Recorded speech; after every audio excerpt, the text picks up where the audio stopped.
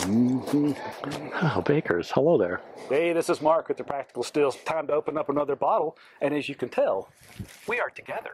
I'm Dan Cavallari with the Practical Still. Mark just asked me if I remembered my name, so we're off to a good start here. Yeah, and I forgot to tell him to say his name. Yeah. So, it doesn't matter. It's about the whiskey. Yeah. We are here in Dan's yard, so the world headquarters right back there. Lots of people, lots of noise, so we moved outside. This is a Baker's Kentucky Straight Bourbon Whiskey Single Barrel, 107 proof. It's the Baker's 7. If you know the history, back in the day when Booker Noe came up with the idea of small batch, Baker's was one of those. A couple of years ago, they transferred from a small batch to a single barrel offering, and so now they tend to vary. This 7-year-old is actually 8 years and 7 months old. I have not had Baker's since the change. Have you? I've never even had Baker's. Never even had Baker's. But I'm a Booker's homer, so I'm excited to try this. Yeah, so same whiskey. Now this is going to be, I believe this is chill filtered, not 100% sure. And certainly a little lower proof at 107 than Booker's, but the same whiskey. And so it should be familiar to you. Yeah. I mean, I'm excited for this. I've passed on buying Baker's enough times that I feel kind of bad about it at this point. I always liked Baker's. Yeah. But I don't know. I stopped buying it a couple years ago just because it seemed like in that market, 50 or 60 bucks for that whiskey just didn't, it wasn't that good to me. How do you feel about it now? Well, I have not, now it's a better deal based on the market, and I've not had the single barrel version of it. I'm excited for this. I almost stopped pouring a little bit early, which I should know better. That's like a 1.5 pour. If you'd gone a little bit further, it'd be a Dan pour. There's your Dan pour. Make Dan happy. Ooh, I like that nose. And by the way, the bottle changed. The topper's cool. The bottle changed.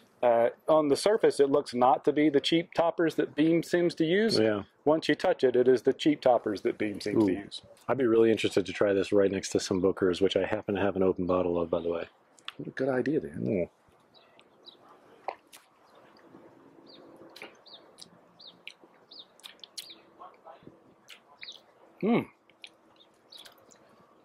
If you are a Beam / Booker's /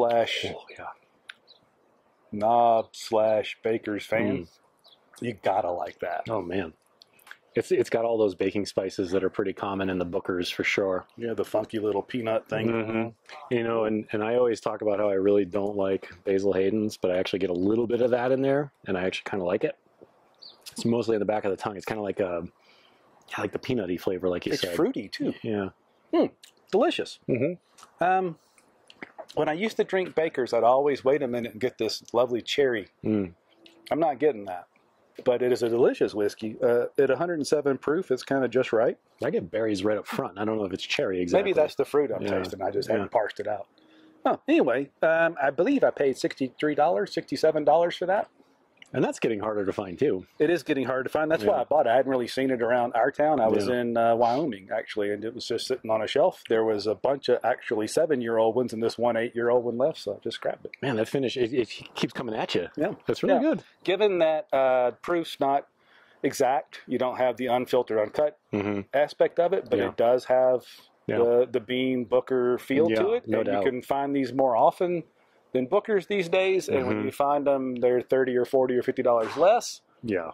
I'm liking the way that lays out. I think so, too. We will drink on this for a while, go back to the bottle, but right off the bat, if you've been on the fence about this one, give it a try. And if you're like me and you drank the old small batch Baker's, and you've moved into this, what's the difference? Does it matter? Is one better than the other? Have you tried the 13-year-old? Yeah, 13-year-old that comes in? Yep. 13-year-old. Have you tried that one? Is it any better? This has got an excellent kind of, there's a difference between, to me, burning and like a warming feel. This has a really spicy. Yeah, it's just a beautiful warming feel all the way through the back of the palate. Just wonderful. Delicious. Cool. For $60, I would take that all day long. Yeah. Cheers. Cheers.